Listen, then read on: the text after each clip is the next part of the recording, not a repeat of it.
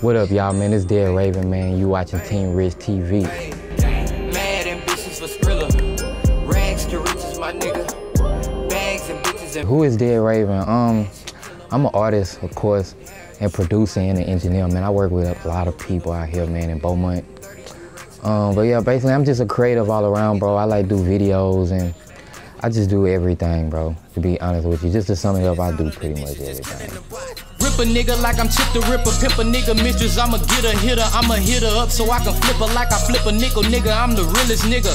Pop a fucking pill, I'm so fucking real, I'ma keep it real, got a piece of steel, aim it at you, then I bop my people here. I'm the people's champ, but I don't keep them near. Turned up on these pussies, had to turn up on these niggas, how he did it, what he doing, bitch, I'm getting it.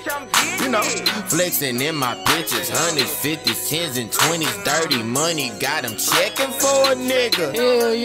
Look, I heard the talk of the town was me and my... Would I call myself an artist first or a producer?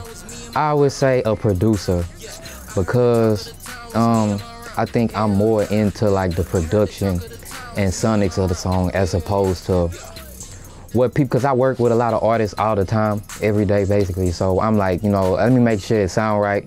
A lot of people don't be talking about nothing, bro. I'm not gonna lie to you. It don't be a lot of things that just really catch my ear or just really, you know what I'm saying, make my day, inspire my day, like, oh, I gotta go back and listen to it. But basically, I'm into the production of the song. The production of the song could make me like a bullshit song, I ain't gonna lie to you. If it sounds really, really good and I like the way it's mixed or I like the way it sounds sonically, I might just give it a little ride. I ain't gonna lie to you. It might not be saying nothing in the song or it might be an instrumental, you know? So I really like production. Big shit talking, cowboys out here shopping in Austin. Plug on my line, said it's price real awesome. Plug on my line, said it's price real awesome. Awesome. Big shit talking, cowboys out here shopping in Austin. Plug on my line, said it's price real awesome. Plug on my line, said it's price real awesome. Awesome. Big shit cracking. Riding through the streets and I'm looking for some action. Where the hell you been? You been absent. I don't follow laws, but the laws of attraction. I am like a magnet. And these niggas fall like a goddamn attachment. I'm above average. And before I turned 21, I became a savage. Damn. Black Nation. It started with like, I'm gonna say TT Baby, Tobias T. Me and him, we kind of started rapping together in elementary school. And I knew Duke Diamonds. We all grew up, we went to elementary school, so it really started in elementary school, but like in high school, we really became, I don't know, the notoriety just started to kick in. We was all really real cool people at the same school, and we all brought different crowds together. You know what I'm saying? Duke was really, he was like younger than me. He was younger than us, me and Tobias. He brought a lot of the young people into like the equation of the Black Nation thing, and me and Tobias, we already been rocking like this, so it just all kind of came together, bro. And then that ended up transitioning into Cake Supply, and you know what I'm saying, you know, we did some good things with Cake Supply too, and we ended up adding more artists. Man, I worked with so many artists, bro. Hey, look, we in the cypher. If you a lighter, I'm a firefighter. I put you out, you liars ain't got your pacifiers. I got a pair of pliers. Loosen up, you bruising up when I bruise you up in all black ski mask attire. You had to retire, you in your past desires. Nigga, I'm stepping on your past, all my cash required. I get it and flip it, distribute for profit. Get with it, you bitchin', nigga, I'm ripping your noggin. I dig in your fashion, take all the shit in your pocket. My Crips get it cracking, my bees get it poppin'. I'm keeping it knocking, I'm strapped like a Nazi. Straight head shot a nigga like a paparazzi. Man, it's really just like I see star power, bro. I know how to identify when I'm like, yeah, I really like something about you, and I know that like, I know my sound, and I know like if I feel like I can bring something out of people, and I think I just got like a real good spirit. I'm like really into music, you know, I'm very passionate about it, and other people that's passionate about it, it's like we able to come together and just create, you know what I'm saying, something bigger than us. Like, I don't know, it's just like, I don't know, man. I think sometimes like at the right time, we can just pull something out, you know? Jesus, you little stupid bitch, yeah. Look, I probably should not have been fucked your baby mama, but I did, and I don't regret it. I'm sick of just being so apologetic. I tell that little bitch come the fuck out they dressed, and I fucked and tell her get the fuck out and exit. That bitch is a hoe, you the one got her pregnant. I bought the game, had to jump back up in it. This back to the drawing board, rough draft and edit. I'm not trying to wait, need to get this shit faster. Hoes talk shit, but bitch it don't matter. Broke ass bitch suck dick and give plasma. Bitch, I'm the Raven, that wicked little bastard. I think we was like line pushers, bro. I think at the time, it wasn't too many people like shooting their own visuals at the time. I think that was around the time when like visuals started really, people really started getting into that. So I think we was really a little early on, kind of like just, you know, just having fun. Like we broke into our old elementary school and sprayed it into on the wall. But yeah, and you know, it was just us really just chilling, and you know, we making music. Like, man, you know what? We got this tab right here. Let's just shoot a video on there, and like, you know what I'm saying? Just put it out. And you know, I just think at the time we were young and people just wanted to see us, you know what I'm saying, just fucking around and having fun, man. And it matched the music. It kind of like matched the sound of the music, what we was going for at the time, yeah. Yeah, look, get you some money, the stories you telling not adding up to me, that shit is a cap. Most of these niggas, they can't hold the water, and one day that water gon' seep through the cracks. I don't know Adam from Eve, these niggas some pussy ass niggas, some bitches with straps. I'ma expose you niggas if I get the chance to, homie, and fold you niggas. The clothing line, yo man, we was, so TT Baby really took the clothing line thing to the next level. It started with us just like making a shirt. We had like the Cake Supply logo. We slapped it on the shirt. We were slapping it on everything. We had just branding, you know.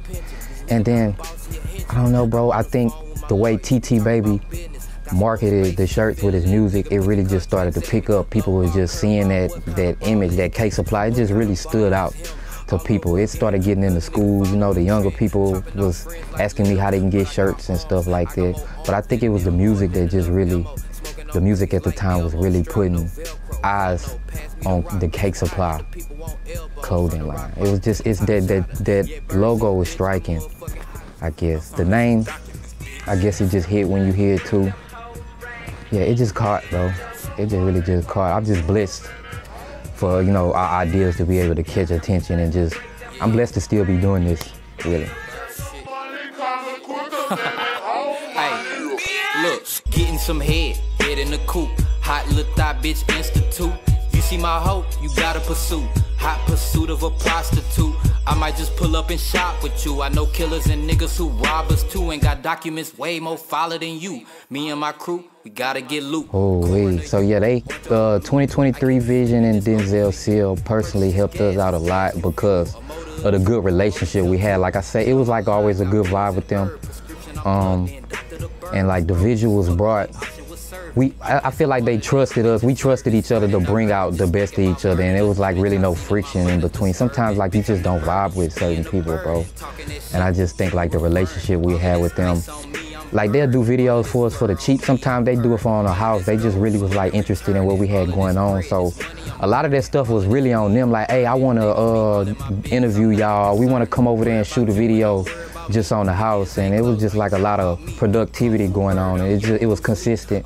The consistency, it kept us in everybody's faces. Yeah, so I think the music videos took us to the next level. Even with the Black Nation thing, I think that's what really started getting people to see us. The White House, yeah, all right, so the White House, I met, shout out Jet Jackson, he was the owner of the White House. He's also part owner of Cake Supply with me and TT. So, yeah, I met Jet Jackson. He used to come to my other studio on Lucas. I had the studio on East Lucas, and they ended up selling that property. So we moved it to the White House, and you know, it's just like the relationship built at the White House. It was where I was all the time. So we had a lot of people from, you know, like Wild G and people from Port Arthur just coming through, and we were just all in that one space, and it was just like a lot of productivity going on at all times. Like at this time of day, it probably would have been 10 people at the White House right now. We all in the same spot, working on the same song. We helping Tizo in the studio while, you know, Chase Rax might be back there making the beat, and we got Gita in there filming. You know, it just was a lot of productivity going on at the White House. We had Goyeo come through to the White House. That, you know, that made people like, okay, they really doing it like that over there. Scotty Kane too. I think people seen Scotty come out here, come to the White House. Yeah, it just was like a very, it was a very cool place for everybody to come together and work. You know, shout out to Jet Jackson. He was real cool for letting us be at his spot like that, you know what I'm saying? Ain't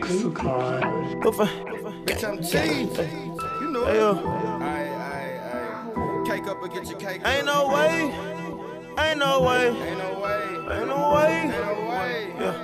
Fuck is you saying? We the young nigga they talk about. Ain't but money, what the fuck is you talking about? So much money, ain't no way that we running now. I'm the young nigga with Duka, big bazooka, mini AK when I walk around. Fuck nigga play, we gon' stay, we gon' walk them down. Numbers on the way, no way you can talk it out.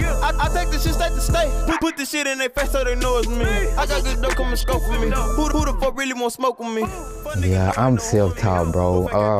I started like producing and mixing my own music when I was like 12 years old, bro. So it started off with me like just making beats on Fruity Loops, and you know, I ended up getting like a microphone and an interface basically, and set up a studio in my mother's house. And ever since then, bro, I was just all into everything that had to do. I was always hands-on with every single thing. It was more fun to me to like record it and try to get the finished product. At the time, it just was really, really hard to get studio sessions. At the time, I didn't know anybody with a studio other than my own uncle. But at the time, I think, you know what I'm saying, I was just young. I didn't understand his way of making music. So I just really just took it in my own hands. And, you know, just started from there, and it just grew over time. I've been mixing for like 15 years now. So, you know, as the more I worked on other people's music, I think that's what brought out, like, you know what I'm saying, my skills. It sharpened my skills the more I had to work on other people's music and, you know, try new voices and learn how, like, microphones work and, you know, frequencies and all that stuff like that. I just flew, I got into the flow with it over time. I think actually in like the past 5 years, I really started taking production very, very seriously.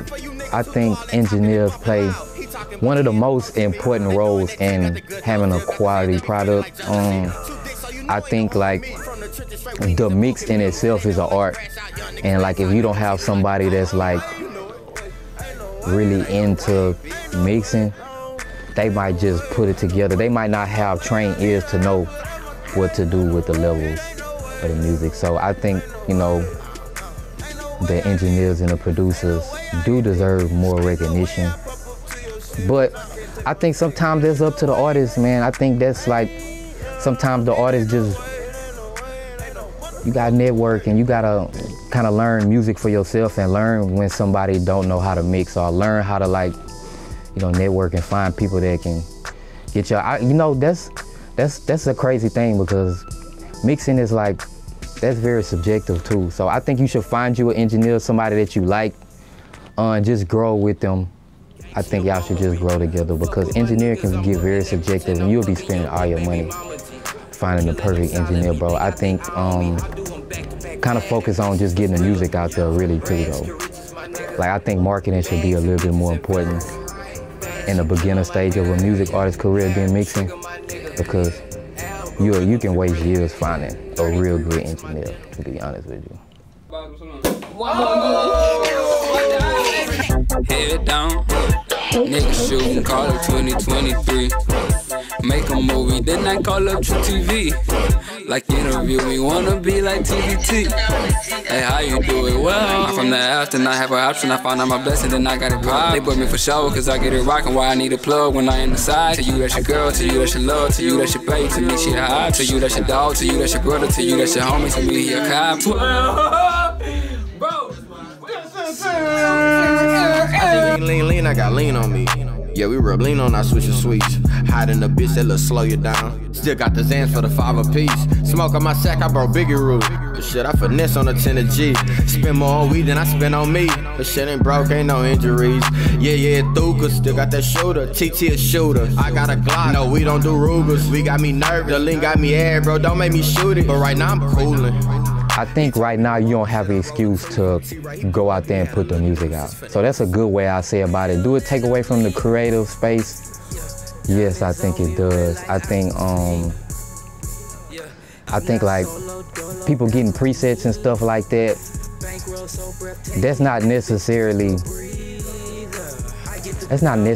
like just gonna make your song, make or break your song. I think like having somebody to create and shape your sound to make it sound like you is much more important than downloading them. I don't think any of the presets good anyway. I created my own preset personally, and I use that preset and build off that, but I don't think the presets and stuff like that, I don't think they really any good, to be honest with you. I think that's a lot of people it's an easy way to make money. You make a preset and you sell it, you can make some money off of it, but most of them presets don't be good. And they do have like songwriting applications now. I say use it. I'm not against it. I personally don't use it, but I say use it to your advantage. If you can't write music, just, you know what I'm saying, get some help, you know, from the application. You know, you might not even have to, you don't have to get a real person to write your song no more. Everywhere streaming, you know, Apple Music, YouTube. Sometimes I do exclusives on YouTube. So like if you go to my YouTube channel, Underworld Incorporated, you might find some exclusives on there, but basically, yeah, all my music is on all streaming platforms. Yeah. What up, y'all, man? It's Dead Raven, man. You watching Team Rich TV. Underworld was cracking.